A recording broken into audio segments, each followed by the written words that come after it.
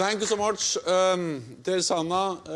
It's great to be back in Helsinki and great to be at the SAMAK meeting. I feel among friends, I feel among colleagues, and I feel that I'm attending a kind of family gathering of my political family, and it's some years since last time, so it's really great to see you all. I attended my first meeting of this forum, the Nordic Social Democratic Parties and the trade unions, when I was newly elected leader of the AOF, for the Young Social Democratic Party in Norway, in 1985.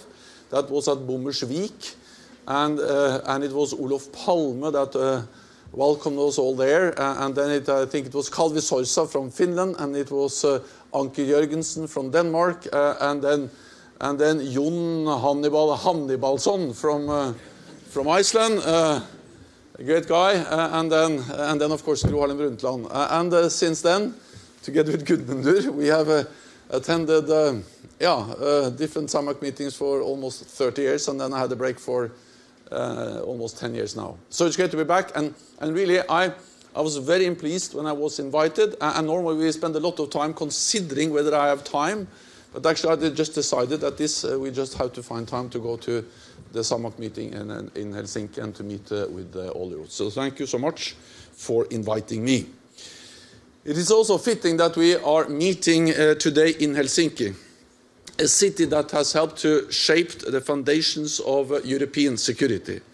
The Helsinki Final Act helped reduce Cold War tensions by encouraging cooperation and embedding the principles of freedom and human rights. 35 countries from North America and Europe signed the Helsinki Final Act, the Soviet Union included, committing to settle disputes peacefully, respect sovereign borders, and refrain from the threat or the use of force. President Putin has now shattered these principles.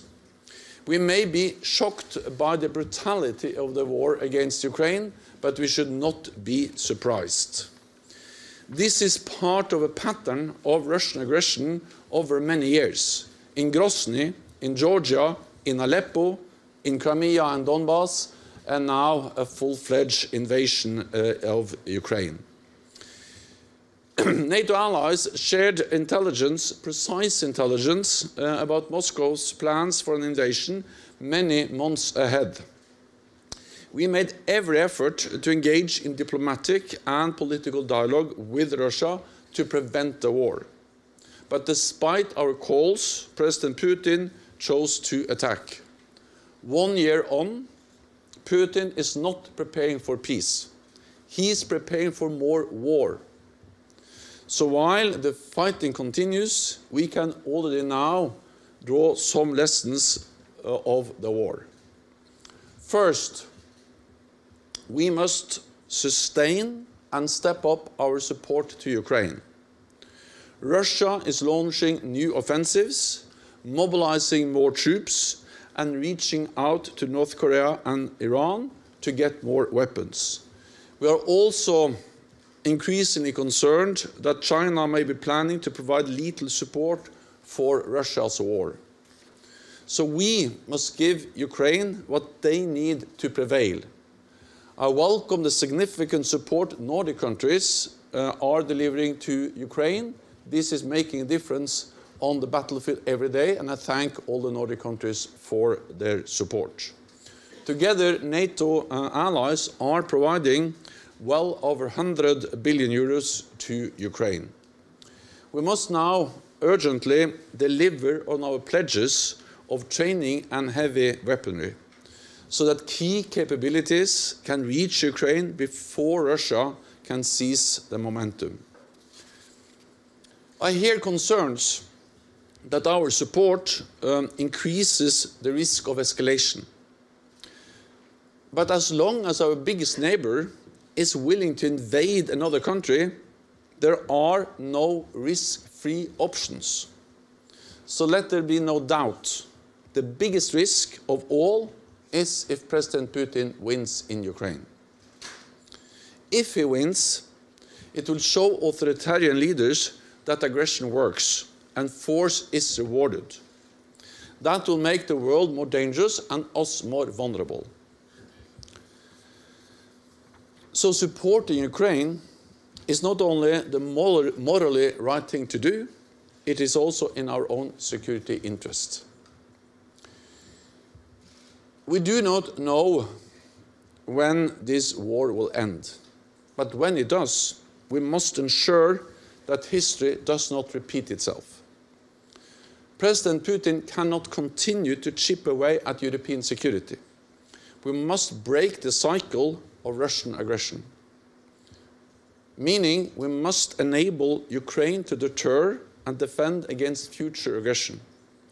We must put in place long-term arrangements for Ukraine's security, because Ukraine's future is in the Euro-Atlantic family.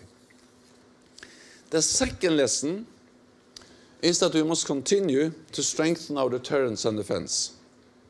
As Nordic countries, and in particular as Nordic social democrats, we have tried to live peacefully alongside our largest neighbor for decades. At the end of the Cold War, many of us in this room believed we could build a better relationship with Russia, me included. And I still believe it was the right thing to do, to seize the historic moment to build better security in Europe together with Russia. But President Putin chose to walk away from cooperation and dialogue. He has left a trail of broken promises, shattered fundamental principles of global security, attacking neighboring countries, and tried to undermine our own democracies. The latest example is Russia suspending the New START treaty, limiting nuclear weapons. And we have to remember this is actually the last main arms control arrangement we have. Not many years ago, Russia violated the INF treaty, banning all intermediate range weapons. That led to the demise of that treaty, and now the last important arms control arrangement is the New START, and President Putin made it clear a few days ago that Russia has suspended their participation in the New START agreement. So over the last years, Russia has violated key arms control agreements, dismantling the whole arms control architecture. So we have to recognize that the end of this war will not be a return to normal in our relations with Russia. There is no going back. In a more dangerous world, we can no longer afford to treat defense as optional. It is a necessity. Yes, I know that it's hard to spend more on defense, because when you spend more on defense, it's less for something else. It's less money for education, for infrastructure, for health, for all the other things we feel it's more meaningful to invest in than defense.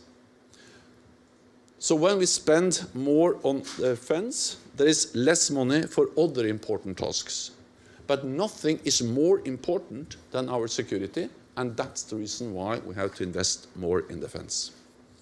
I also therefore welcome the fact that almost all NATO allies have now plans in place to spend 2% of GDP on defense, and that an increasing number of allies see 2% as a floor, not a ceiling, for defense spending.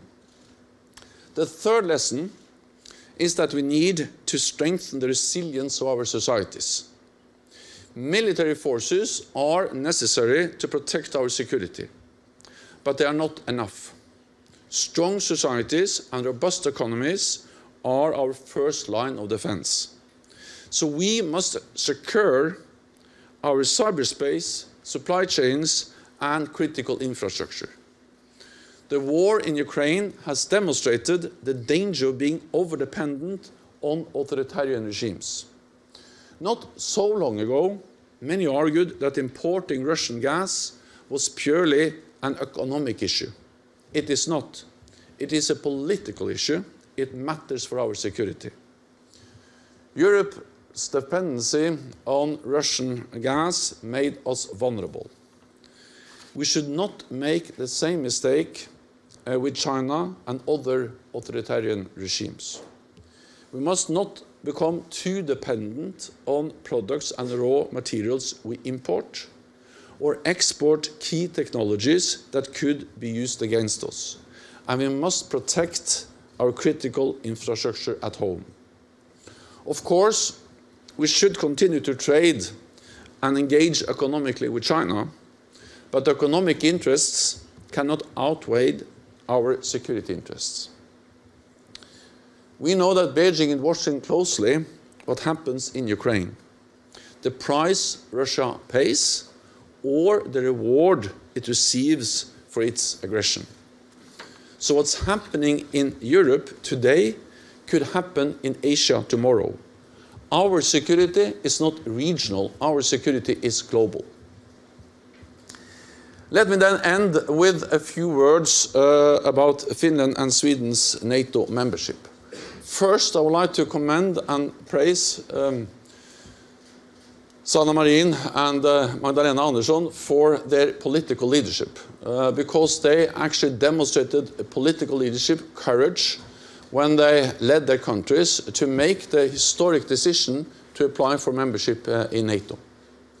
And then all NATO allies made an historic decision when we decided to invite Finland and Sweden to join at our summit in Madrid in June last year.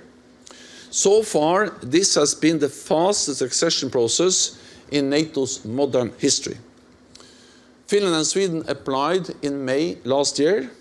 All NATO allies invited you to join at the Madrid summit in June. And 28 out of 30 allies have already ratified the accession protocols. Completing Finland and Sweden's accession to NATO is a priority for NATO. I had good discussions with President Erdogan in Ankara recently, and we are making progress. I have made clear that both Finland and Sweden have delivered on the commitments in the trilateral memorandum agreed with Turkey at the NATO summit, and that the time has come to finalize the ratification process. I'm glad that President Erdogan agreed to restart discussions, and I will convene another meeting of the Permanent Joint Mechanism at NATO headquarters next week.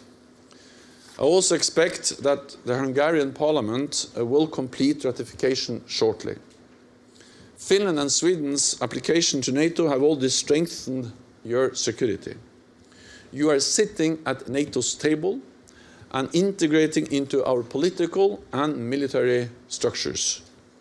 NATO has increased its presence in the region. We are exercising more together, and many allies have given Finland and Sweden security assurances. So it is inconceivable that NATO allies would not act if your security was threatened. So friends, NATO is a big family of 30 free nations across Europe and North America, soon to be 32. We represent half of the world's military might and half of the world's economic might. And we provide security guarantees like no one other, one for all and all for one. Bringing the Nordic family together around NATO's table will make Finland and Sweden safer, our alliance stronger, and the whole Euro-Atlantic area more secure. So I look forward to welcoming you both as soon as possible. It is time to finalize the process and to have Finland and Sweden as full members of our alliance. And then I look forward to our discussion and to continue to be together with this great family. Thank you.